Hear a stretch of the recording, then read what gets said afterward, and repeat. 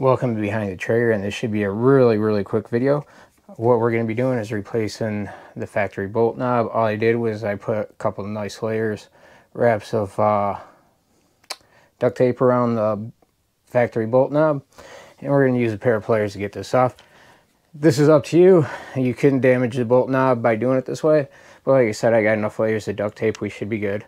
I'm just going to grab a hold of it and give it a nice little crank, and she came loose pretty easier. Now this is actually the fourth one I've done, and the other ones that I've done were really glued on there tight. Actually had to use a little bit of heat to get it off and break it loose. I'm actually surprised this one came off that easy. Oh yeah, that stuff wasn't. There's so much oil on this on these threads that the thread lock didn't even have a chance to really cure, because that stuff is usually crispy. So then we're going to take the new knob. This is a dip executive bolt knob. I actually like the EGW 3-line better, but this is just what I happened to order this time.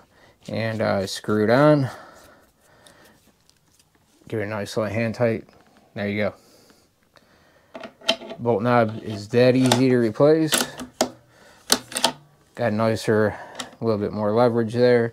And we're going to untape this real quick. Huh, not bad. Bolt knob still intact.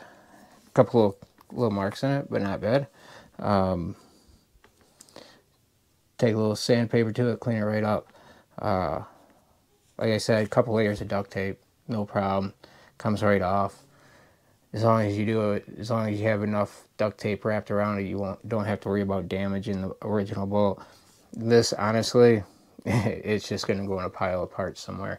I got like I got a couple out of these just stashed aside right now. I don't know what the hell I'm going to do with them. That thing will probably sit there for a while. Alright, well, Project CZ457 is coming along pretty good. The next thing they do, and pretty much the last thing they do, is going to be the stock. Until next time.